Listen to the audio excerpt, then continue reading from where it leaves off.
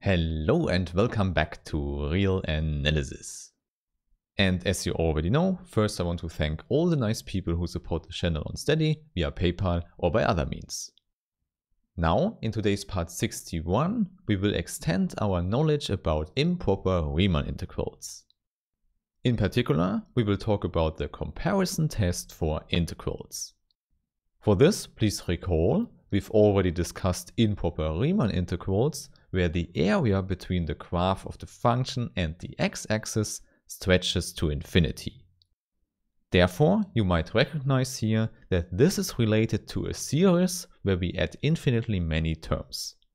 Indeed, in both cases, we could have convergence or divergence. And you might remember, for series we have something we call the comparison test.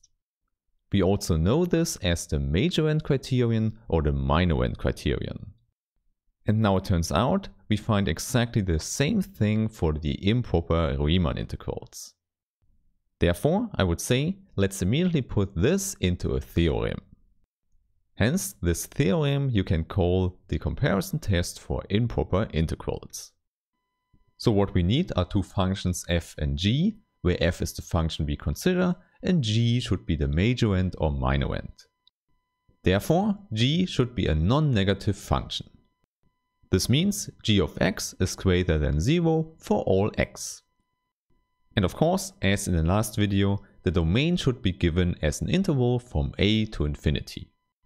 Here in the picture you see we start with 0, but you could start with any other point a. The only important thing is that both functions are Riemann integrable when we restrict them to a bounded domain. More precisely, g restricted to ab and f restricted to ab should be Riemann integrable. So you see, this is the same assumption as we had it in the last video.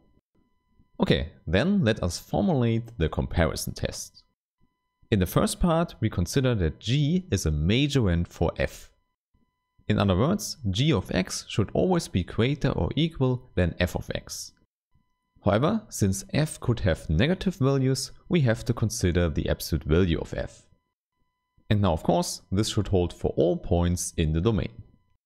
And then we have the following implication. If this integral of g converges, then we can conclude that also the integral of f converges. In fact, this is not hard to prove when you know how to work with limits. And if you want, you can go back to part 19 and compare this to the major end criterion for series. And then you should see all the similarities. And moreover, the next second part you can compare to the minor end criterion. For this, we need the inequality the other way around. And of course, there we don't need the absolute value because g is already non-negative. Okay, and now you might already see this should be a statement about divergence. More precisely, we can conclude if this integral is not convergent, then neither is this one. There's simply no way that this area can be finite when the smaller one is not. Okay, then I would say, let's look at an example.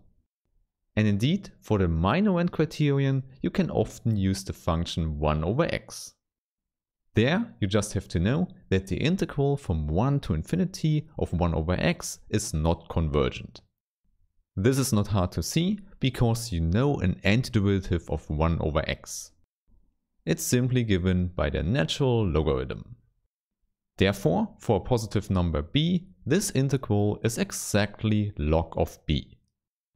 And now you just have to know what happens to the logarithm when the argument goes to infinity.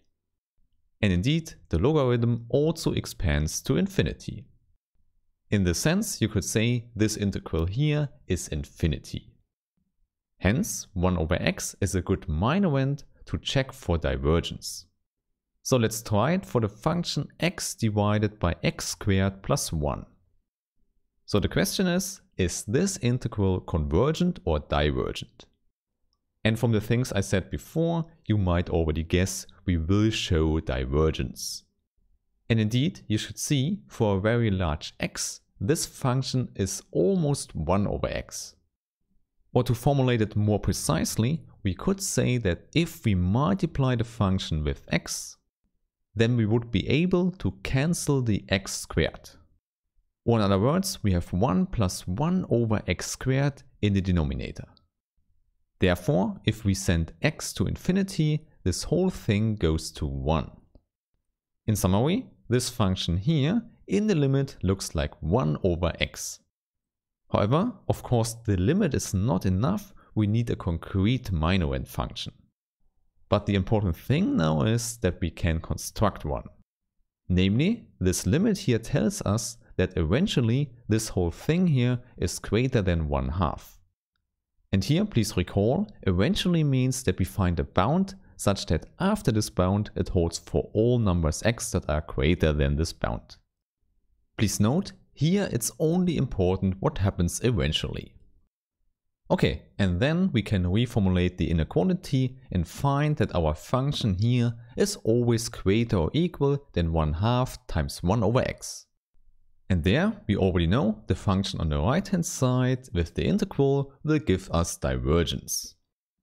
In other words, we can apply the theorem from above where the upper limit here is capital R. So writing this down, we see this integral starting with R is divergent. And there you see, applying the minor end theorem is not hard at all when you can produce such an inequality here. Therefore, the only question that remains now is, do we also have divergence when we put in 1 as the lower limit here?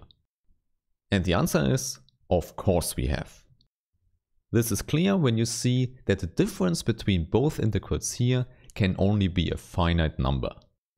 Simply because it's the ordinary Riemann integral from 1 to R, which is, as you know, well defined and finite. Therefore, in summary, this integral is convergent if and only if this integral is convergent.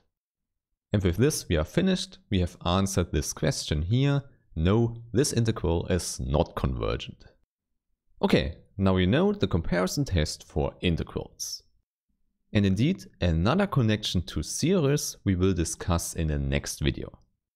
So I really hope that I see you there and have a nice day. Bye.